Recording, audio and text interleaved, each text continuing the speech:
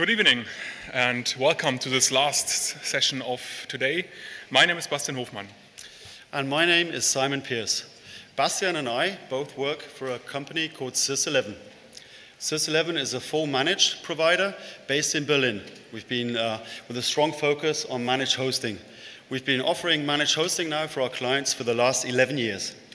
And one product that we started this year is also managed Kubernetes on OpenStack. And today we want to talk about how you can scale and autoscale these Kubernetes clusters on OpenStack. The good thing about Kubernetes as a container orchestration platform is that it makes it very easy to scale your applications and services. Why do we want to scale? Yeah, why do we want to scale in the first place? There's many answers to this question, and one of the answers could be to handle increased workload. Some of you may have encountered this unfortunate event that one of your marketing guys sets up a big campaign and forgets to tell the SysOps department. What is going to happen? Most probably, your application is going to crash. This is one of the reasons where autoscaling and Kubernetes can help you. Another reason is maybe your financial department. You only really want to pay what you actually get and what you actually need to use. Resources are expensive on public clouds, and you probably don't want to book too many. Another reason could be you may want to help save the environment. So if we now know that scaling is very important to reduce costs, to reduce energy consumption, we have to think about how we can scale our application. And there are two ways.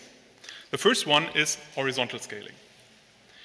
Horizontal scaling means that you either increase or decrease the amount of instances of your application that are running or the amount of nodes in your cluster. The second one is vertical scaling. Vertical scaling means that you either increase or decrease the CPU or memory usage of one instance of your application, or that you increase or decrease the capacity in CPU and memory of one node in your cluster. If you want to do this on your bare metal infrastructure, the thing you have to do is first you have to probably order a new server, probably write a ticket to your data center, and then a couple of weeks later, if you're lucky, you have a new server delivered. Next, you have to put the server into a data center somewhere via all the cables, install an operating system on them, hopefully not Windows 95. And then, after that is done, you can start provisioning all the server with all the necessary dependencies with Puppet or Chef or any kind of other things to get the Java version on it or whatever you need for your application to run. And only then you can go to the fun part, deploying your actual service and your code to this new server, and probably also reconfiguring the load balancer to get new traffic to this node and to this instance that you added. These are a lot of steps. And these steps also take some time, sometimes days in between, and if you want to scale up very quickly, because we have a TV commercial coming up, this is like way too slow. So next we would like to look at the cloud provider approach. What is this process going to look like if we're using one of the public clouds? We could maybe start off with creating a VM from an OS image. It could be something that's pre-configured by your cloud provider and already there. Then we would also need to provision the server with the necessary dependencies that are needed to run my application, so same step again. And we also need to deploy these services to the new server. Reconfiguring the load balancer also needs to be done. So we've still got a lot of steps that we need to perform before we can actually get to our end result. Of course, then cloud providers say, yeah, we have these things called autoscaling groups, which are kind of nice and in theory can help us with doing that by automatically booting up new VM images if the load increases. The problem with that is a lot of these autoscaling group APIs are very proprietary. That means they are different for every cloud provider, and if you're on AWS, for example, and you now want to move to OpenStack, or you want to move some of your workloads to OpenStack, you have to implement that again and again. Kubernetes makes this a lot easier by just standardizing the APIs for that. So to show you a bit more, also in demonstration later on how this works, let's talk a bit how Kubernetes actually works internally. So to start off with this, it's quite important that we're talking about the same terminology, that we all understand the Kubernetes basics that we're talking about. So to start off with, I would like to explain what is actually a container. A container normally runs a Docker image. It doesn't have to. There are other container runtime interfaces around that can be used. Normally, a container, as a good standard practice, should run one process only. There are, of course, child processes, which is processes going to fork, but otherwise, we should be talking about one process. There are a lot of bad examples around on Docker Hub, which maybe some of you have encountered, but this is normally the way it should be done. In the Kubernetes terminology, we often come across something called a pod. A pod can be one or multiple containers.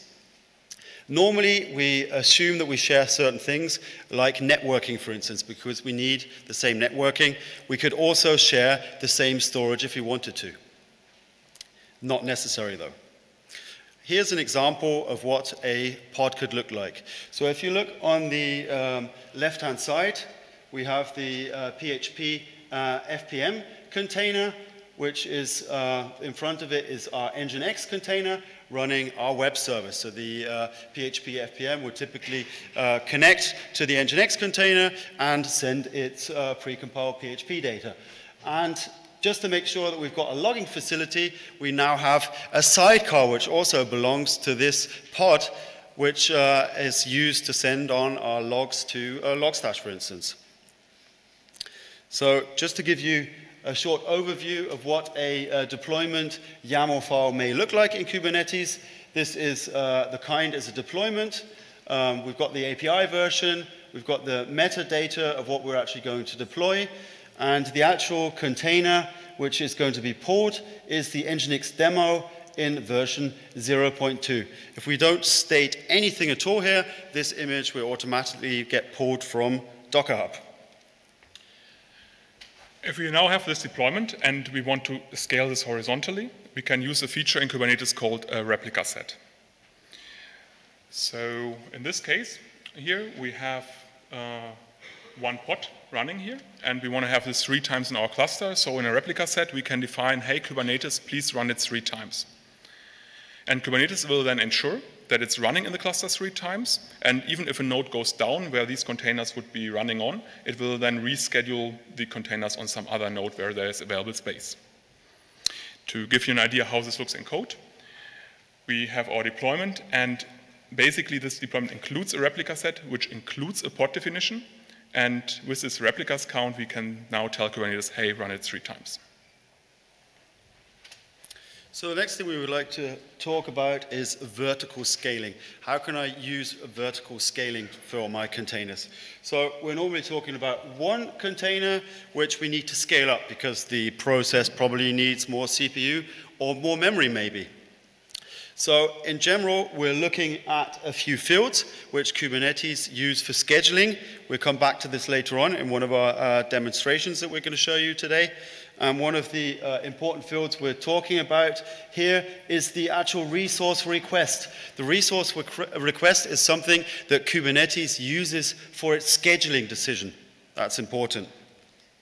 So before a pod is actually scheduled, it checks the CPU and also the RAM that's been added to these 2 fields and looks for a node which has that capacity. If it doesn't find anything, then it will not be able to schedule that container or pod.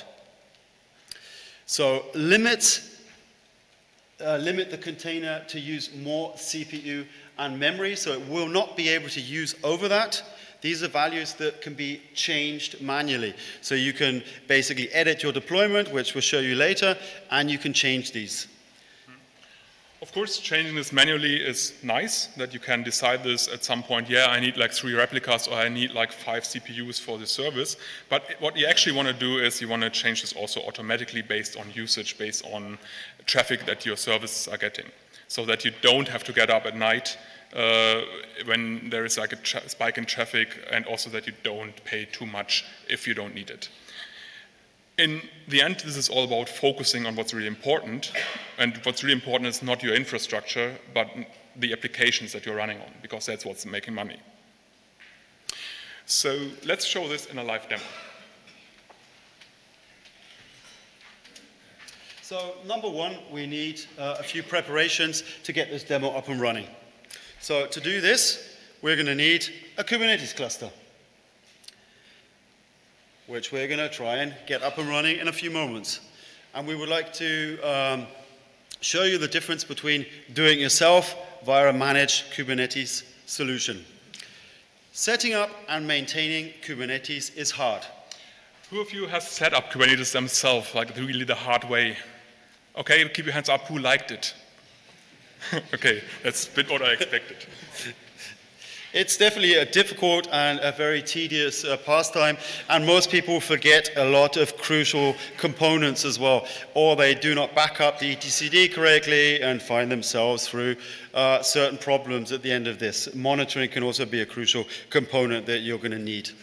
A managed offering hopefully takes care of a lot of these and gives you a certain amount of carefree usage and a certain amount of take away certain jobs that you just don't want to do, because who actually wants to focus on Kubernetes? Most people don't.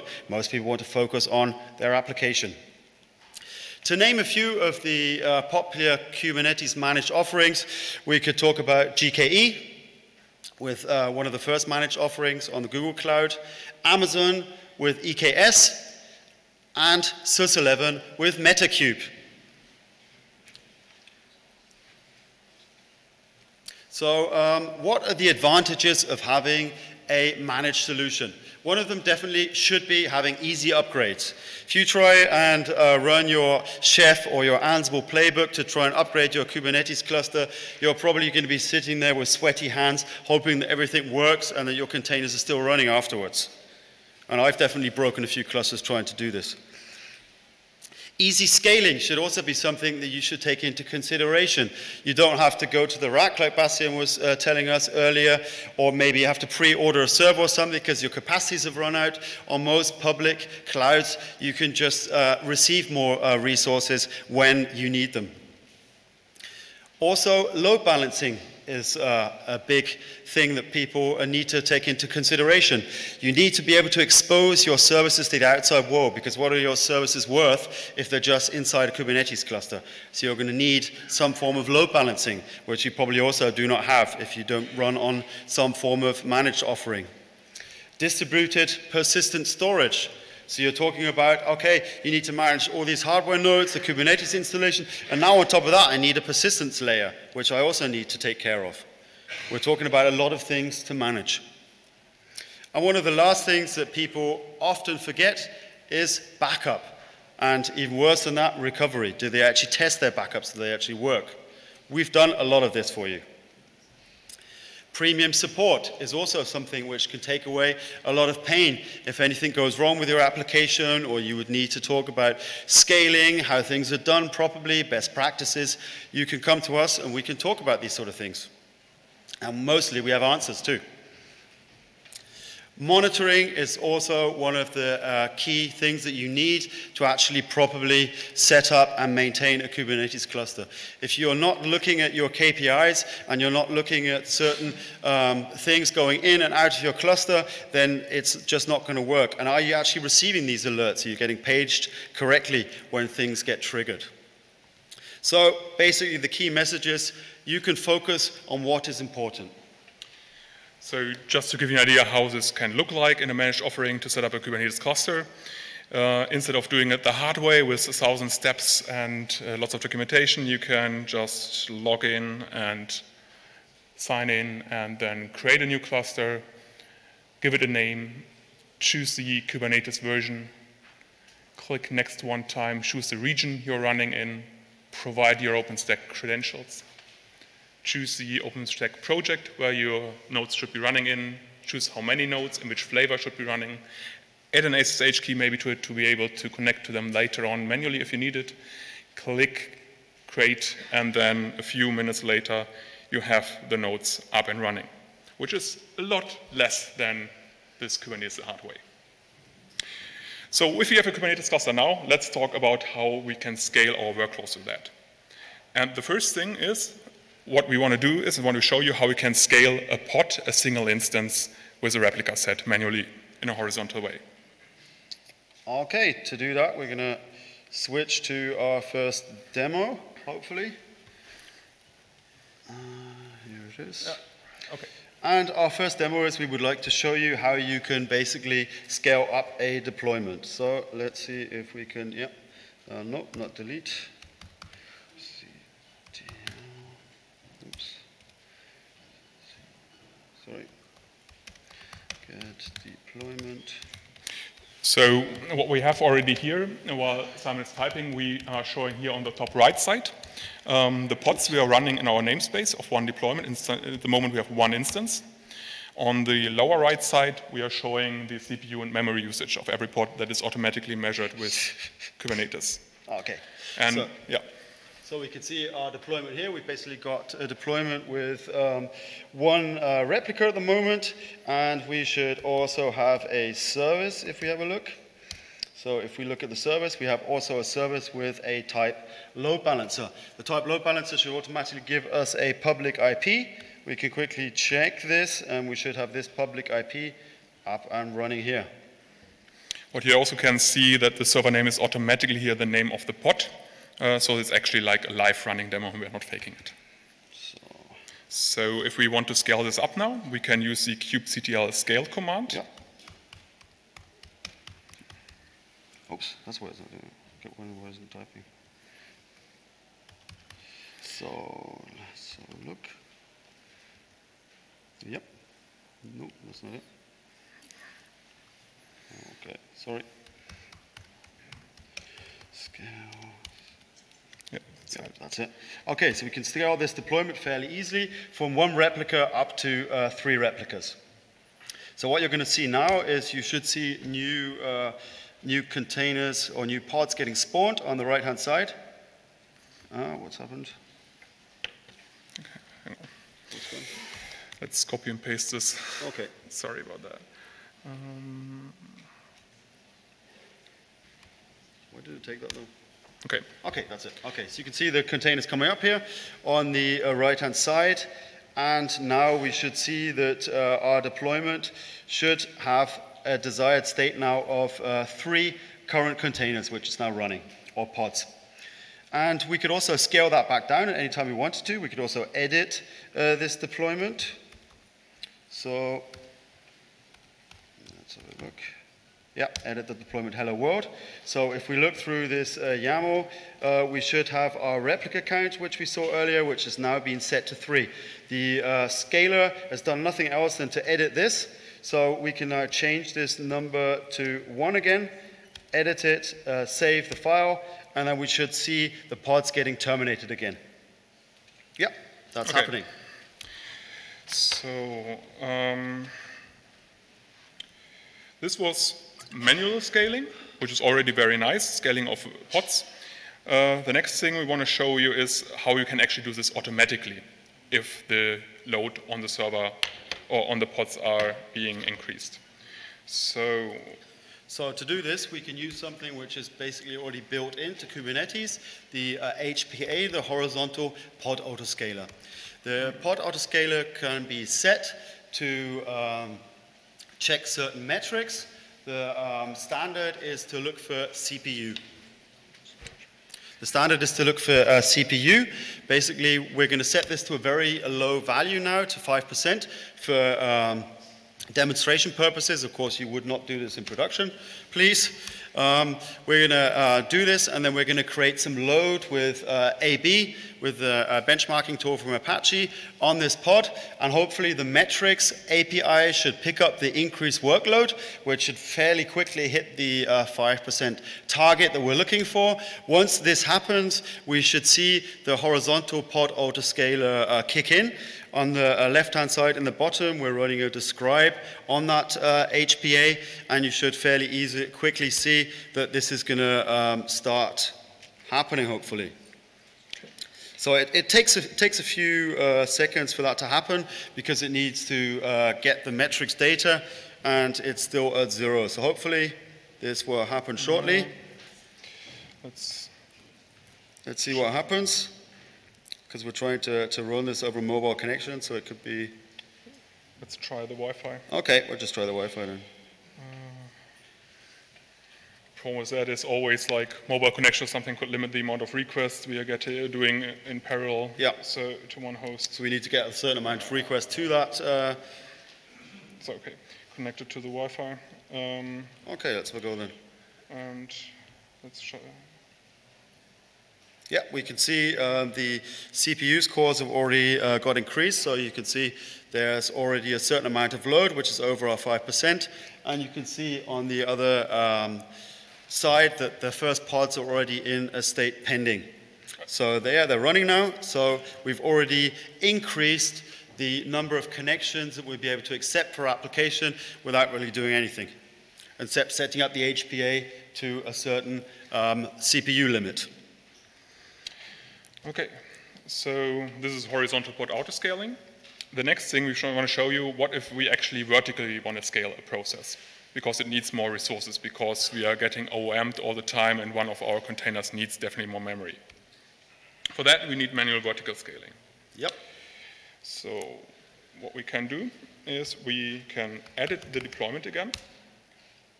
And if we look down here to the pod definition, we see resources for requests for CPU and memory. And we can just increase that. So let's see, where are they? Should be a bit further down. Oh yeah, there you can see there's the request that we were talking about, which Kubernetes, of course, uses for its scheduling decision. So if we edit those and increase the CPU to use half a CPU and the RAM to 700 megabytes per container, we should find a certain amount of containers stuck in pending state. Yeah. So what Kubernetes is now trying to do, it does a rolling deployment of these containers from the specification with less CPU and memory requests to the specification with more. And now we see for this new replica set here, all these containers are in pending. If we say kubectl describe pod and then this pod here, we also see why. Because it actually can't schedule these pods because there are insufficient memory and insufficient CPUs available in the cluster.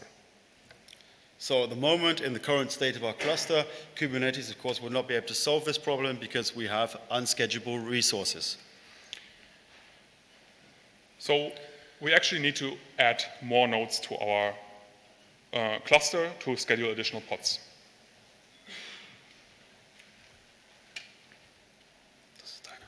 So what we could do is we could manually add more VMs to the cluster. This is, of course, a bit cloud provider dependent. At sys11 Metacube, you can either do this over CLI, or you can also do this in the nice interface where you can say, hey, add a node and the amount of nodes and what flavor they're in. What we're actually using under that is the Kubernetes Cluster Management API, which defines how you can interact with nodes in a cluster and abstracts the cloud provider specific things away. And with the Kubernetes machine controller that knows then how to talk to OpenStack, we can provision VMs on the fly easily. So what we're going to show you in a minute is that we have a machine deployment there. The machine deployment manages rolling updates on a machine set. In the machine set, there is defined how many instances of nodes we want to have in our cluster, and every instance is the machine resource in Kubernetes.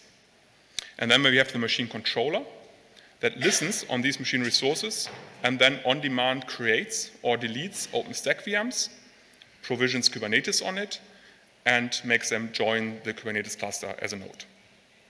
So you could, of course, do this manually again, but also we want to show you how to do this automatically with node autoscaling. Yep. Also in Metacube for OpenStack, we have implemented and extended the Kubernetes cluster autoscaler to talk with this cluster management API. This is ready in a way that we can show it to you now. It's not ready yet that we can actually open source this. We hope to do this like next week or so. So this will be available soon, at least as a pull request to the autoscaler. So let's So what we're going to show you next is we're going to show you how we can try and get these pods out of its pending state and deliver enough resources for our Kubernetes scheduler to be able to actually schedule this. So what is the node autoscaler doing? It's looking for exactly this. It's looking for pods in a pending state which do not have sufficient resources to be scheduled. Once it finds these pods, it will try and provide us with some new machines. So on the left side here, we have a watch on all the machines in our Kubernetes cluster that also then correlate to nodes in our Kubernetes cluster. And now we are adding a new machine deployment. We can say with annotations what the minimum size and maximum size of this deployment is for the autoscaler. So in this case, we have a minimum of 0 nodes in this deployment and a maximum of 15 nodes. And we can also define rolling update strategies, like how many of these nodes should be maximum unavailable if I change the flavors, for example, to it. And also I can define all the necessary fields, like what operating system image I want to run, what flavor of VM I want to run here, what network and security group these nodes should be in, and so on. So if we apply this,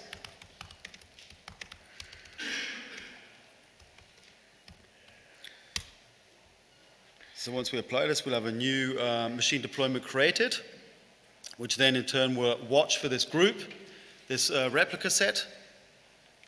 And once it's needed, it will start spawning new machines, which it's already done, because we already left an amount of pods in pending state. Yeah. So what you can also see, of course, booting up a new VM, that's quite fast for creating a new VM from the image. Provisioning it with a new kubelet means apt-get install of a couple packages, installing, I think, Python and other things. So this is going to take like 2 to 5 minutes. Depends, but we also can see if we now run here OpenStack server list, that there are in my project already the first machines, the VMs already there, and they got public IPs and are now just waiting to join the cluster. Yeah, so that might take a while until they actually provision, until everything's up and running, and they've actually joined the master. So we'll finish off with our slides first, and then we'll come back to this demonstration at the end.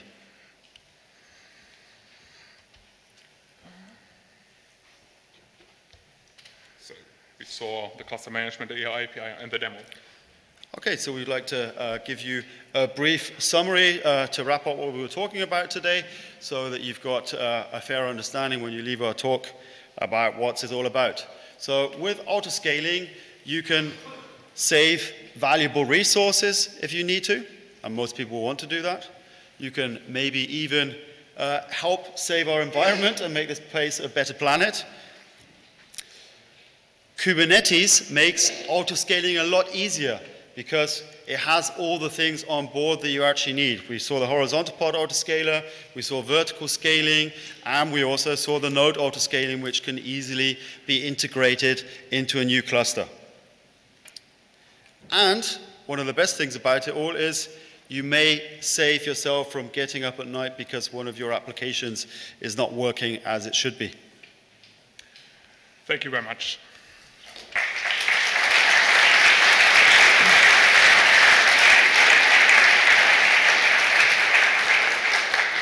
So we have a couple minutes for questions, and we definitely can go also to the nodes later on and see them up and running. If you want to have questions now, feel free, and you can also join us in our Sys11 lounge for beers later on, and we also have a booth outside there where you can also answer any questions, and you can also send us emails and reach us on Twitter. And yeah, if you have questions now, feel free. Okay.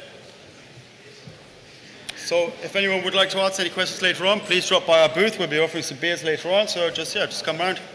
Thank you.